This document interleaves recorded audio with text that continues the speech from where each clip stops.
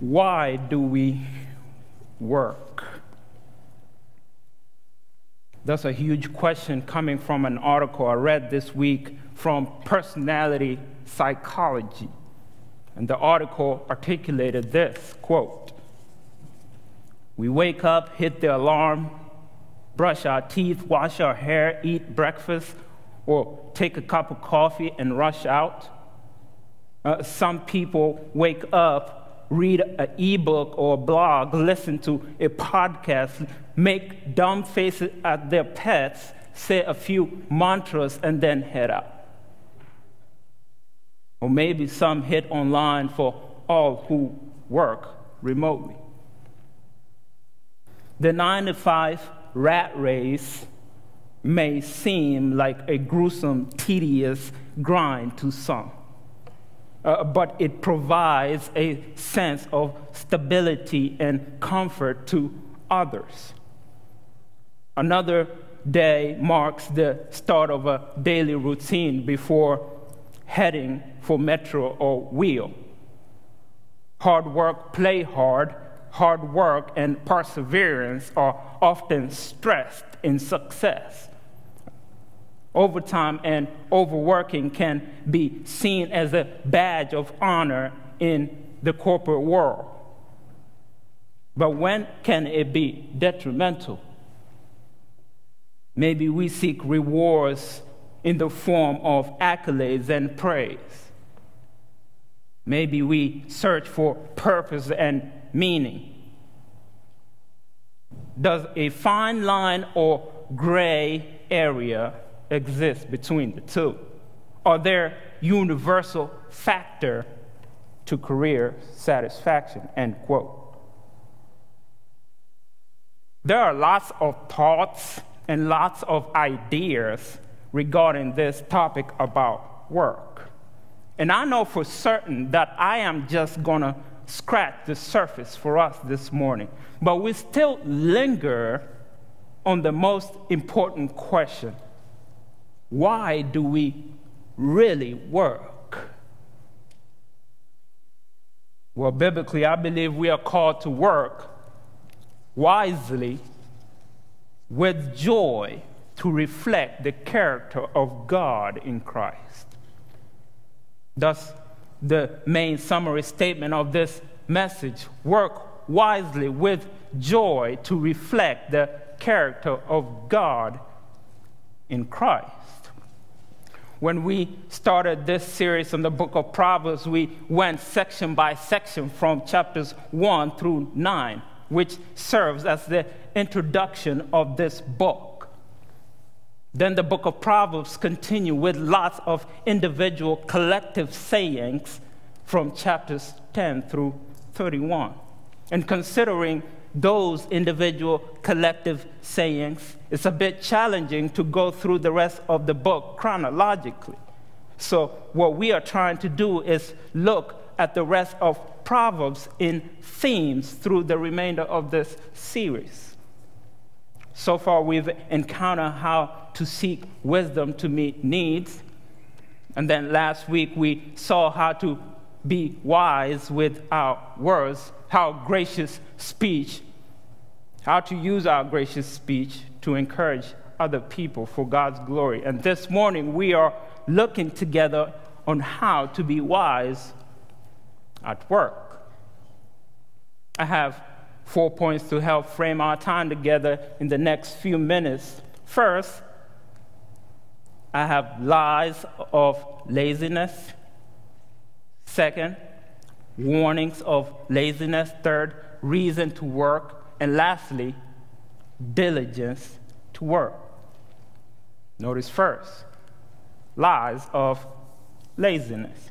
I have 3 lies under this first point, but listen to Proverbs 6, verse 9 through 11. It says, "How long will you lie there, O sluggard? Will you rise from your sleep?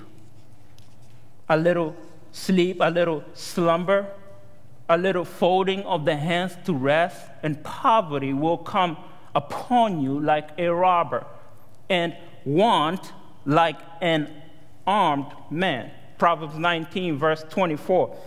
The sluggard buries his hand in the dish and will not even bring it back to his mouth.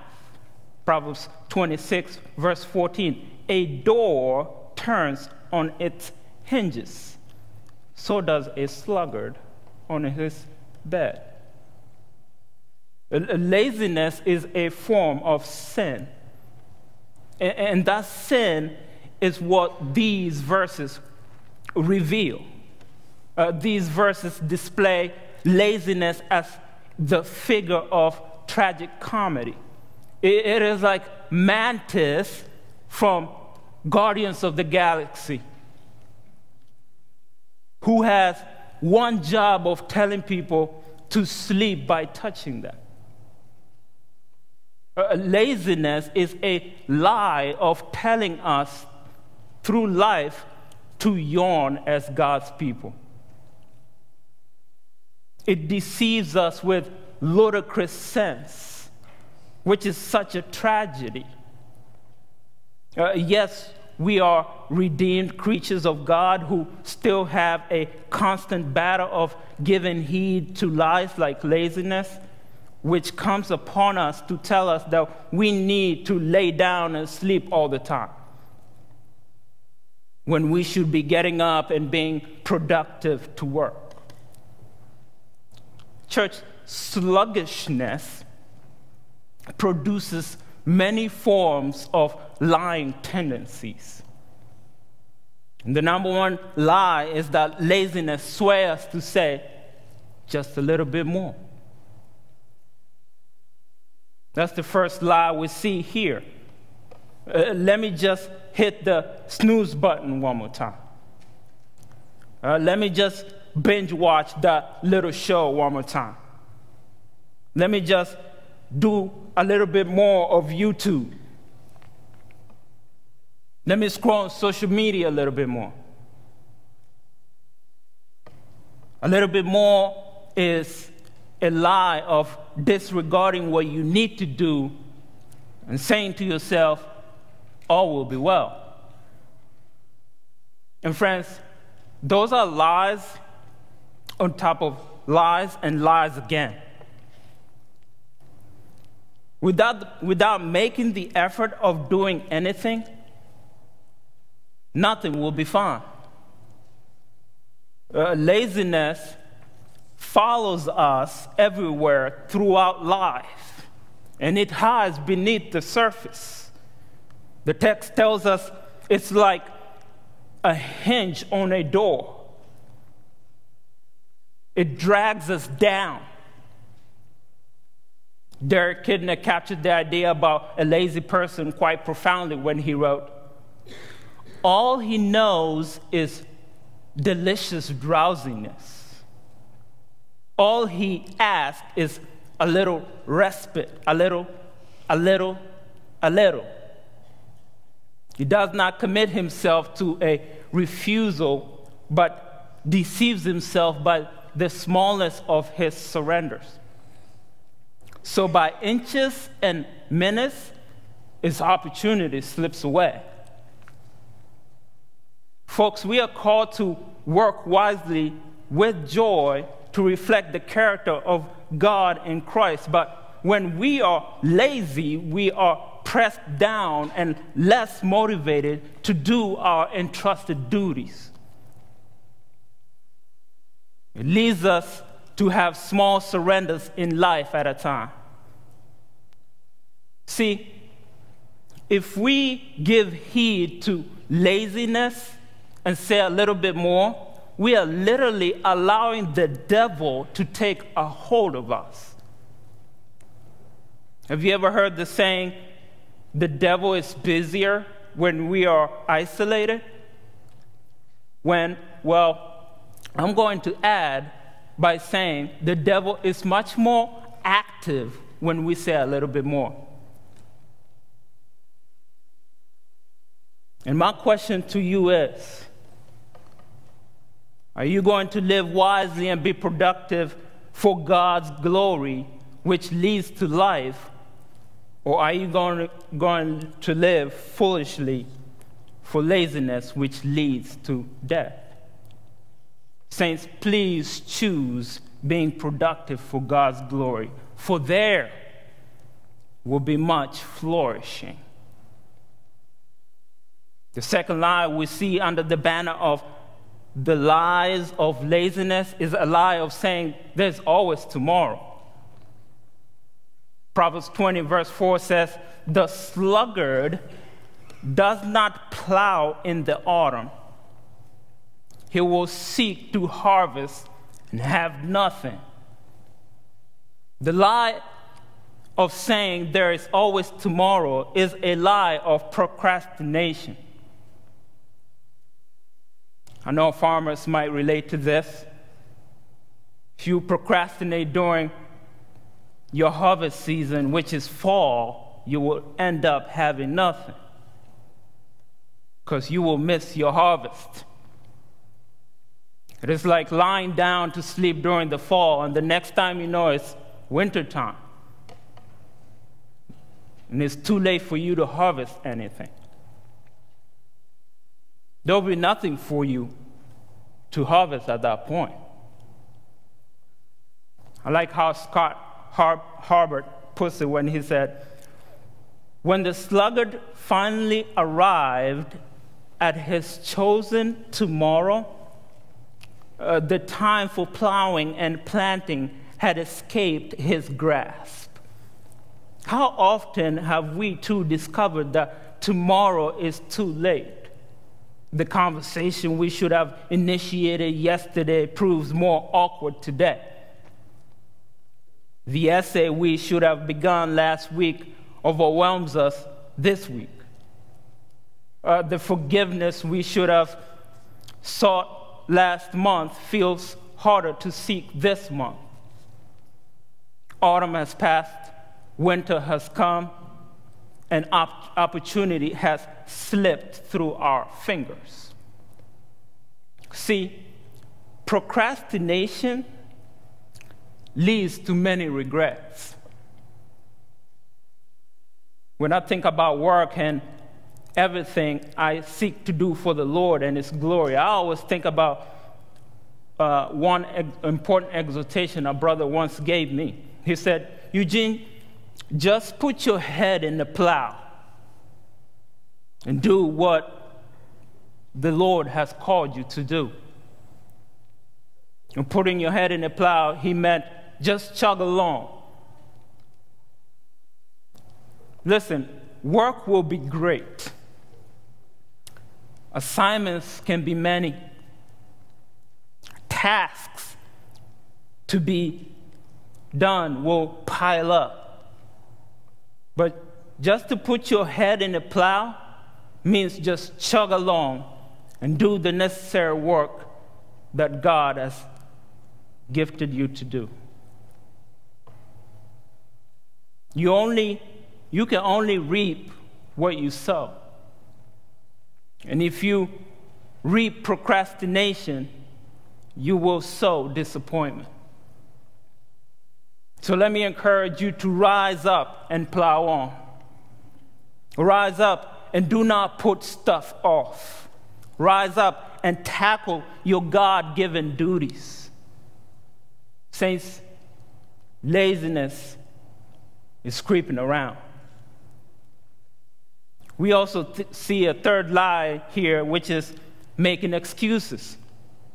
Listen to Proverbs 26:13. It says, "The sluggard says, there is a lion in the road.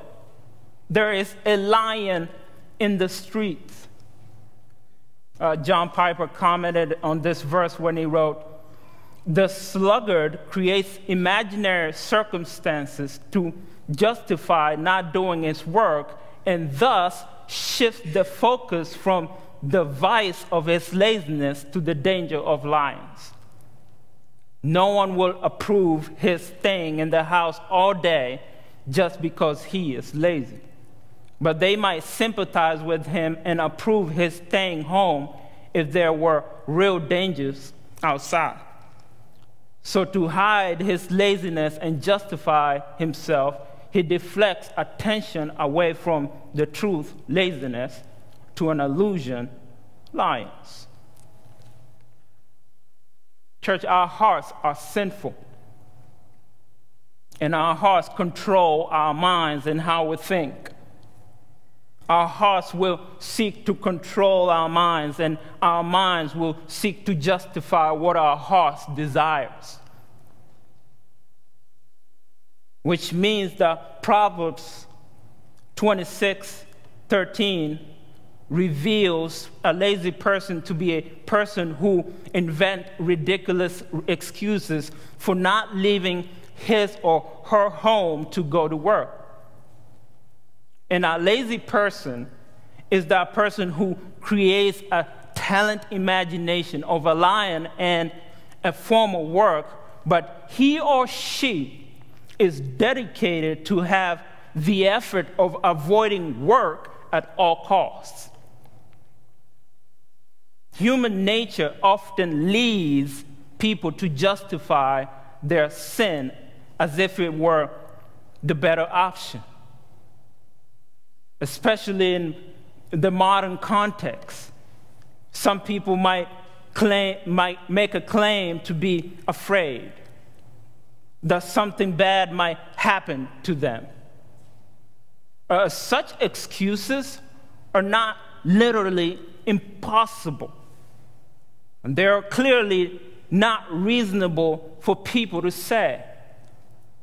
Because later in Proverbs 26, verse 16, the wise man declared that the sluggard is wiser in his own eyes than 7 men who can answer sensibly. Lazy people are not stupid. They're smarter than they think.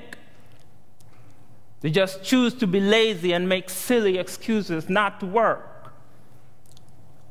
In some cases, there might be a tinge of truth to excuses, but that does not exclude it from being a sin of not working to meet your needs and one's obligation.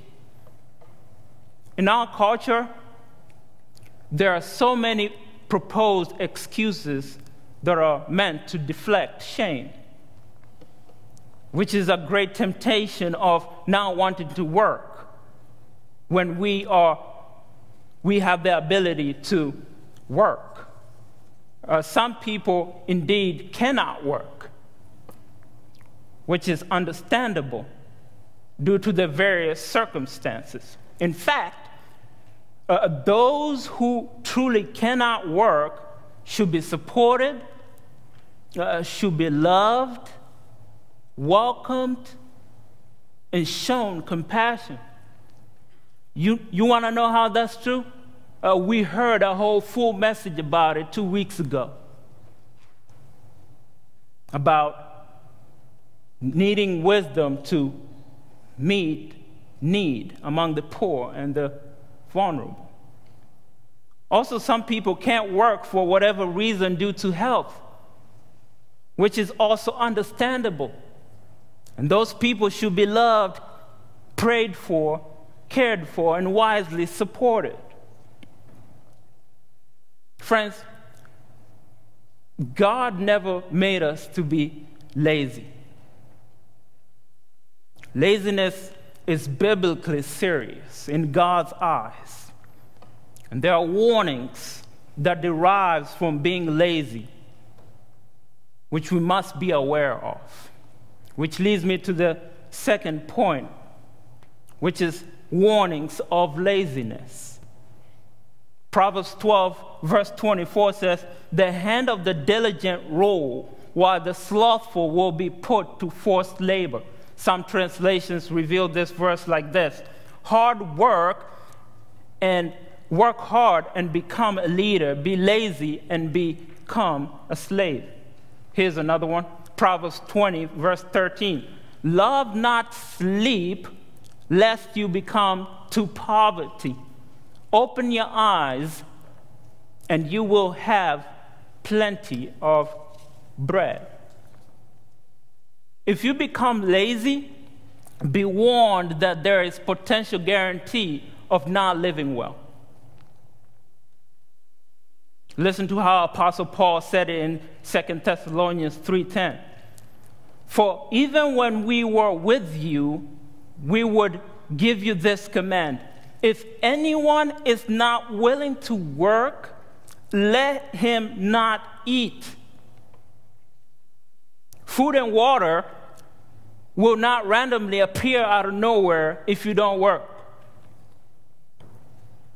Husbands will feel angst when her wife is lazy.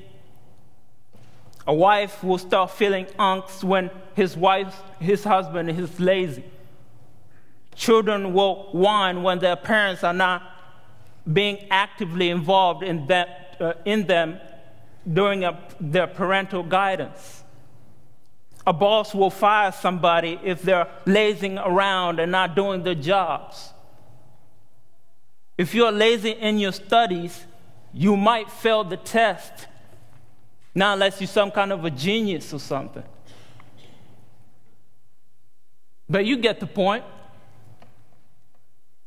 Proverbs 18:9 says, whoever is slack in his work is a brother to him who destroys.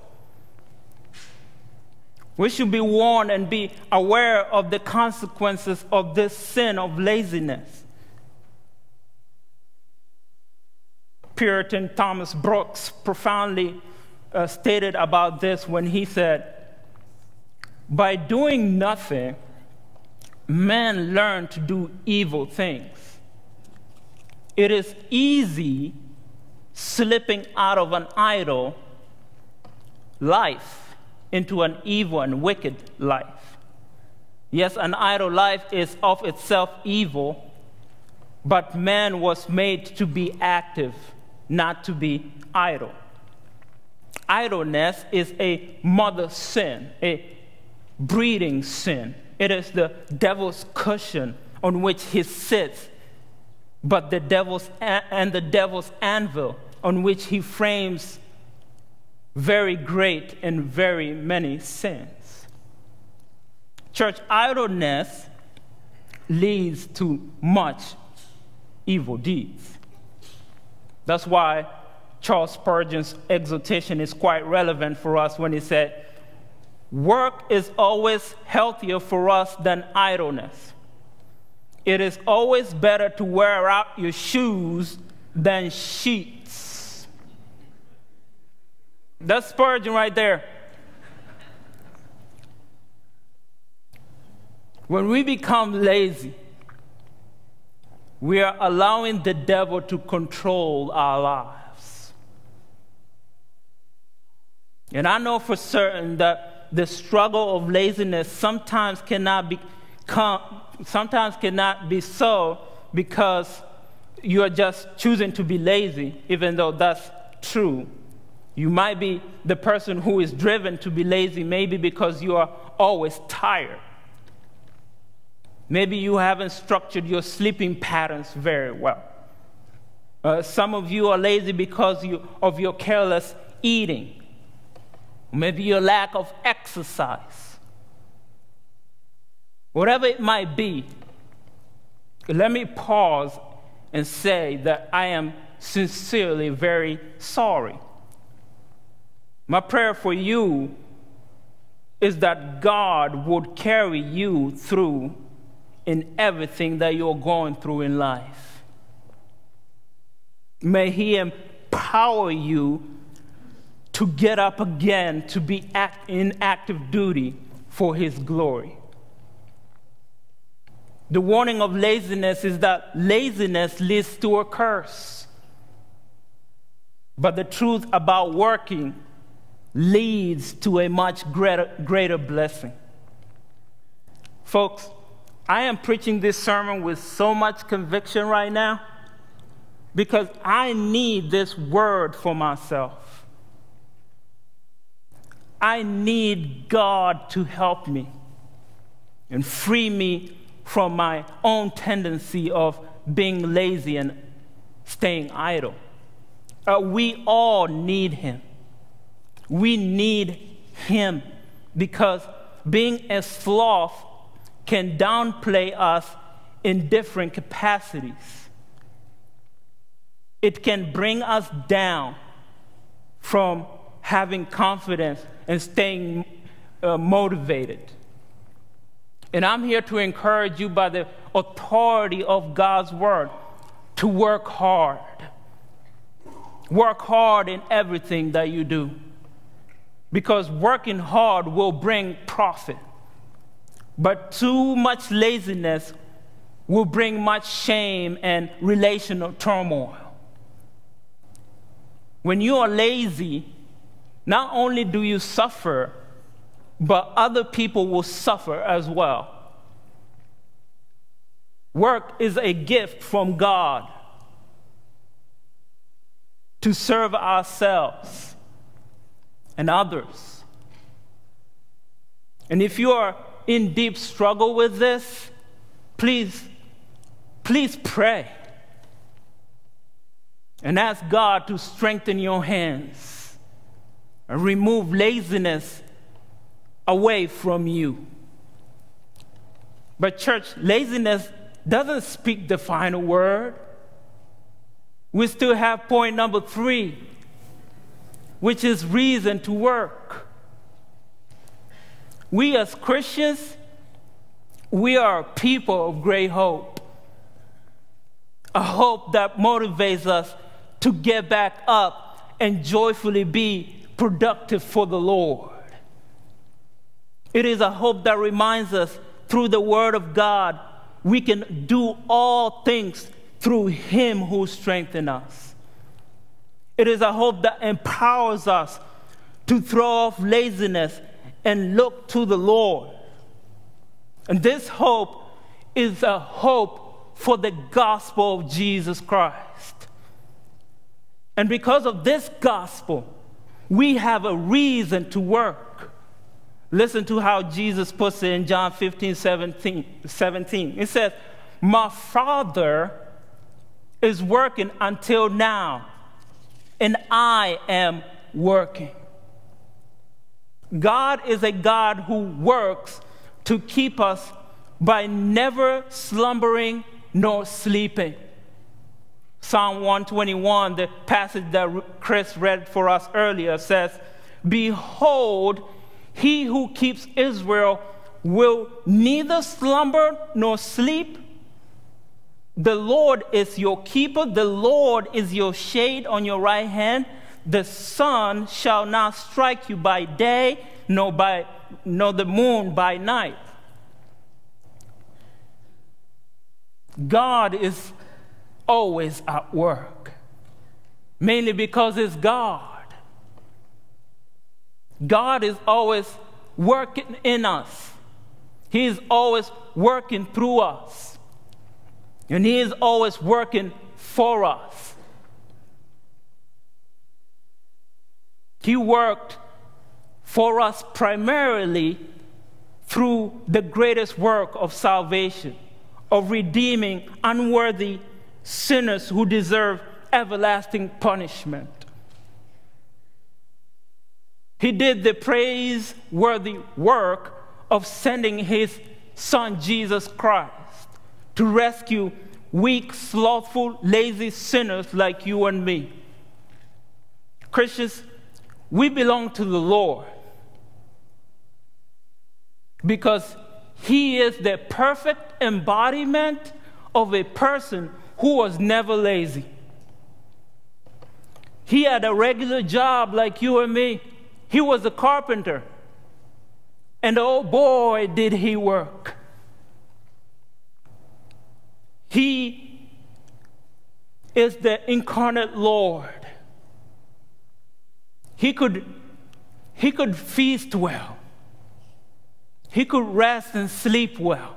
And at the same time, He could cultivate deep and meaningful relationships with many people. The gospel is the ultimate reason for us to work. And not just to work, but to work with joy for the glory of God alone. The gospel of Jesus Christ should be the fuel that encourages us not to lean on our sluggishness, but to lean on God's steadfastness. We should be a people seeking to reflect the character of God in Christ. God is the greatest of any worker than anybody in this room, including me. He is the creator of all things, and He is working even now to bring about the created order from chaos. Because darkness came in after the fall, which ruined everything, including making us a lazy people. If God is working, and we are people made in the image of God, He wired us to work to reflect that image. And so when you work in your God-given capacities, remember that you are working for God and not for man. Paul in Colossians 3, verses 22 through 24 says this: "Bondservants, obey in everything those who are your earthly masters, not by way of eye service as people pleasers, but with sincerity of heart, fearing the Lord. Whatever you do, work heartily as for the Lord and not for men, knowing that from the Lord you will receive the inheritance as your reward. You are serving the Lord Christ." We can strive to glorify God in any kind of legitimate work. Not illegal kind of work, but legitimate kind of work. Who we work for is more important than what we work for.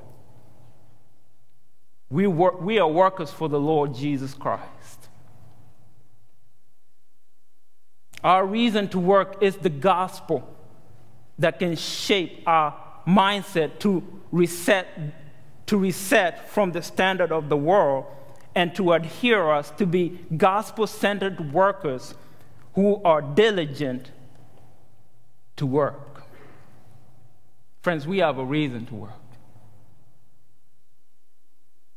Fourth point is diligence to work. Let us look at Proverbs 6 again from verses 6 through 8, which says, "Go to the ant, O sluggard, consider her ways and be wise.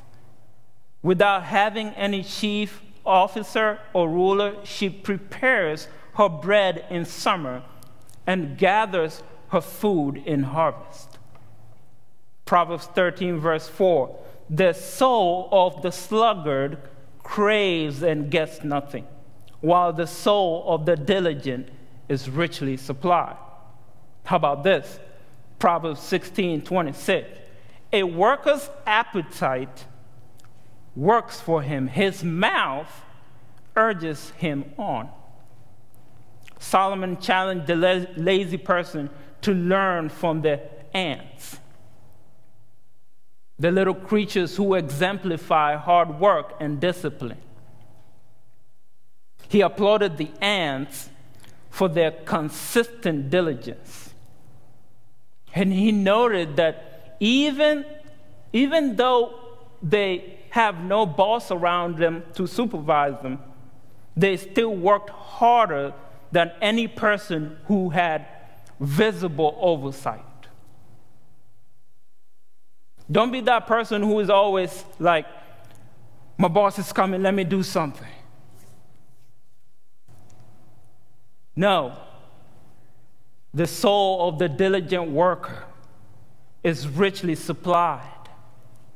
And the fact that he knows he needs to eat, his mouth urges him to stay consistent. Let me say this. Being diligent can be driven by either doing your work because you love it and you enjoy the environment you are in, or doing your work because you love it and you hate the environment you are in. I remember working as a machinist once, and it was by God's grace that I survived there 3 years. I really enjoyed what I was doing, and they supplied me with a reasonable wage. But the thing is, I didn't love my environment very much. It was very toxic and completely worldly. It was sincerely difficult to keep up with after so long. So eventually, I had to leave that position. And Bethel, God, let me encourage you, God has called us to be diligent at work, but also to be joyful at work. If you are in a toxic workplace, I encourage you to seek wisdom. Talk to one of the elders and pray that God would help you discern if you should leave that job or not. You are not alone. Have joy in your workplace. Diligence to work is also not a guarantee against the future sorrows or disasters of life. We are called to be wise people who trust in the Lord for the future. And so, being a diligent worker who rests confidently, looking to the future while doing what God has gifted you to do with joy and passion, aim to work diligently to supply for yourself, your household, and other people in the community. Diligence to work is a gracious encouragement, but it also doesn't encourage us to be people who are always overworking. Listen to this imperative from Proverbs 23, verse 4. Do not toil, that's work, to acquire wealth. Be discerning enough to desist. The word desist in the original language of Hebrew means let up, which actually means cease or abstain. Work is good, but it also can be an idol. Sometimes we need to discern when to pause, because God created us to work, but not for work. Don't be a lazy worker, but don't be a worker who's always overworking either. Our true contentment is in the Lord alone. Diligence to work is a realization of knowing that you are working for the Lord Jesus. And He is the only one who can give you the affectionate heart to work, but also to have freedom to rest from your work, to have freedom to serve others, to have freedom to trust Him with your work, to have freedom of having joy at your work. Listen, God has gifted us with a bunch of work in all different capacities of life. There is work of parenting, work of a husband, work of a wife. There is work for singleness to serve the church and others, work of a lawyer, work in the church, work as a teacher, a doctor, a farmer, accountant, chef, retirement work, after retirement work, a janitor, a barber, a driver, a student, architect, engineer, pilot, mechanic, administrator, doula, cosmetologist, nanny. The list goes on and on and on. The list is out of this world. He has called us not to be lazy in life, but to work. And when we work, we look to the most diligent worker of all time, the one who never said just a little bit more, the one who never said there's always tomorrow, but he worked while it was day, and he plowed while it was autumn, not making excuses from the Father. He never cried out lion, but worked to enter our many darkness to come save us. Oh, his name is Jesus Christ. What a Savior. What a worker. What a Lord that we can trust in our work as we march forth for the God who is worthy of all praise. Bethel Baptist Church, work wisely with joy to reflect the character of God in Christ in this world, because that, my friends, is wisdom at work. Let us pray.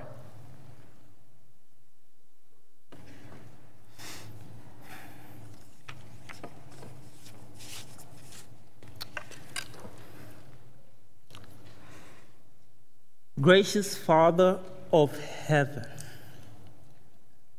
we thank you for the many gifts that you have given us in our everyday duties. All good and perfect gifts come from you. Would you help us? Would you strengthen us? We confess that we become lazy at times. We are procrastinators. We always say this a little bit more, making excuses. Lord, have mercy on us and forgive us, and help us to do what you have given us faithfully to do, with joy, with passion, with diligence, knowing that we have a reason to work. Help us to fix our eyes on the gospel of Jesus Christ. We ask all these things in the name of the God who has revealed himself to us as Father, Son, and Spirit. Amen.